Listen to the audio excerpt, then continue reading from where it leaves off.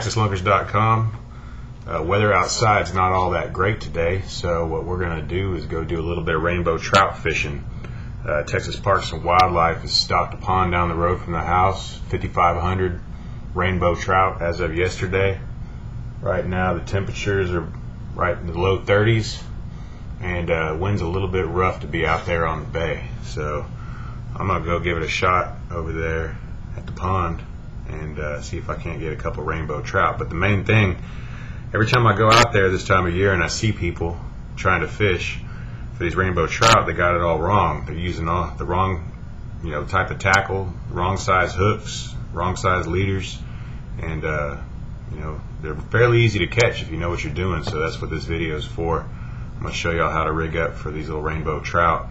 Average size is probably 8 to 10 inches.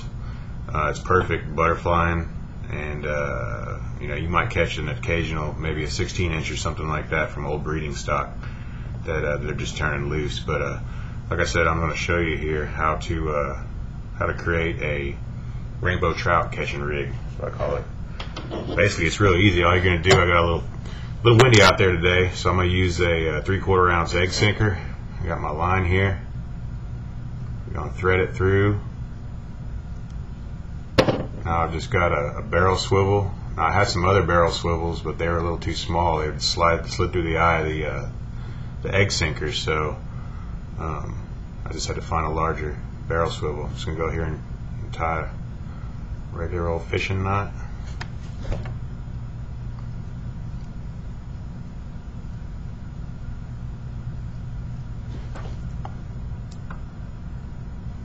You want to wet the line so you get a good slide down, a nice strong knot. They're not going to be fighting too hard with these fish.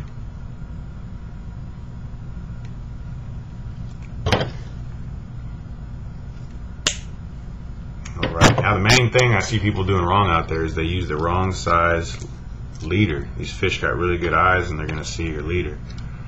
So what I recommend, I usually use a 4-pound test leader, which is kind of weird. Usually you use a stronger leader, but this time you're going to use a smaller leader. I use 4-pound test just in case there's snags or anything like that, but you can do a 2-pound. But what you're going to do is you're going to tie on your leader line here, same way, and you're just going to basically create a 2-pound test leader.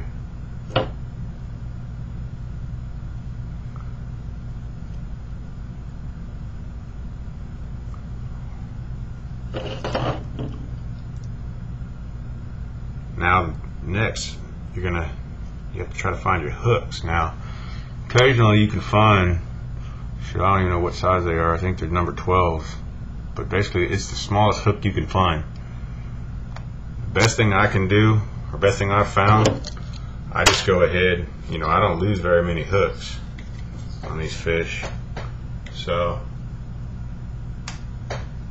I'll just go and buy one of these small crankbaits like this. They got the little bitty hooks on there. Little bitty treble hooks are perfect. I've already got one right here. You just take your pair of pliers,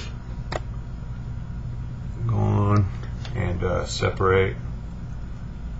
Basically just work it off of that the key ring, little miniature ring on there.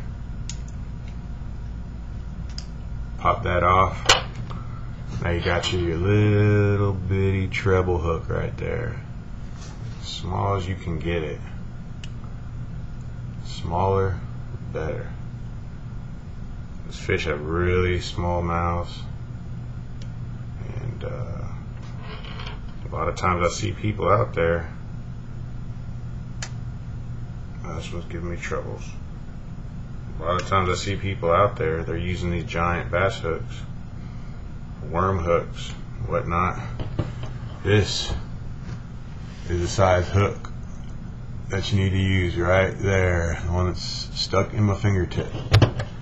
Anyway, I'm just going to go ahead and tie it onto your little 4-pound test leader here, and once you do, you got yourself a little rainbow trout rig, man. If you picked up one of those crankbaits, you got another hook in case you lose it. You might want to pick up 2 crankbaits. Those little things are about $2 a piece, but it just saves you the time of going around looking for them unless you thought ahead, like I usually don't, and went online and bought them or something like that. But I just went ahead and bought me some crankbaits. No big deal. Tie me another knot right here to the hook on my 2-pound leader,